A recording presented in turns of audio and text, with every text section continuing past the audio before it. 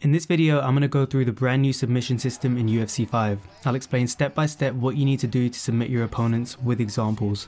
Also, bear in mind that I'm using legacy grappling controls rather than grapple assist. It's a bit more difficult to get used to, but it gives you way more options on the ground, so I'd strongly recommend you use legacy too. So there's actually two steps to submitting your opponent in UFC 5. Step 1 is actually to start the submission. So how do you do that? Well, when you're on the ground, hold L2 on PlayStation or LT on Xbox, and it will show you the submissions that are currently available for you to use. So here I can use the armbar or the arm triangle from top mount. The submissions that are available depend on what position you're in on the ground, but also what fighter you're using. So like Charles Oliveira is going to have way more advanced submission options than say Sean Strickland. So let's select the armbar here by holding L2 and moving the right stick to the right. This puts us in the setup position for the armbar, and this is basically where step 2 starts. You have a couple of options here. You can transition to backside, which is another dominant position, or you can select armbar again to try and finish the submission and submit your opponent. Let's do that and see what happens. So you can see that Gaethje didn't tap out, and you can also see his submission health bar here has gone down. To actually make an opponent tap, you need to empty that submission bar completely. The way to do this is either by getting the stamina advantage or by chaining multiple submissions together. In particular, I'm going to talk about getting the stamina advantage because I think this is more important. So you can see if I try this exact same submission when Gaethje has no stamina, he taps. So the amount of damage you do to that submission health bar depends on the stamina advantage you have. And the way to deplete your opponent's stamina on the ground is by denying their transitions when they try and move. So when you're in the setup position for any submission, your opponent can only transition either left or right to escape that position. So whether you have them in position for a triangle choke, a Kimura, an armbar, it doesn't matter which submission, they can only move left or right to escape. Which means to deny that transition, you need to press either R2 right stick left or R2 right stick right.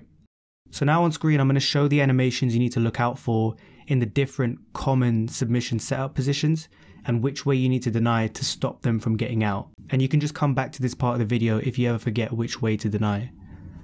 Generally though, just deny in the direction that they move their body in. If you need a full intro to denying transitions, then check out my last video for a tutorial with examples, and then you'll understand what to do with the information on screen. So to recap the entire process, when you're on the ground, hold L2 and select the submission with the right stick. Once in the setup position, you need to try and get the stamina advantage by denying their transitions as they try and escape. You do this by holding R2 and denying either left or right.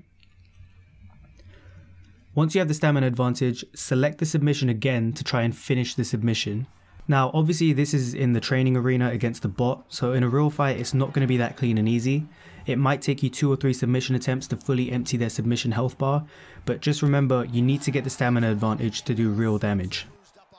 Now let me show you a real example in an online fight. I'm playing as Colby Covington and we're already in round 3 of the fight. You can see my opponent's stamina is way lower than mine at this stage of the fight, which already puts him in danger. I managed to rock him with an uppercut, take him down straight away, deny his attempt at transitioning out, and then I go straight in for the Kimura because his stamina is completely finished. And you can see that the submission bar empties out pretty much immediately and he taps. So here's another example where my opponent Justin Gaethje actually puts me in a submission, but it does almost no damage to my submission health because his stamina is just so much lower than mine. Later in the fight, I'm on top in side control. I deny a few transitions to deplete his stamina and go in for a choke, and then again he taps because I have a massive stamina advantage. That's everything for this video. Like and subscribe if you found it helpful and if you want to see more quick and easy guides for UFC 5.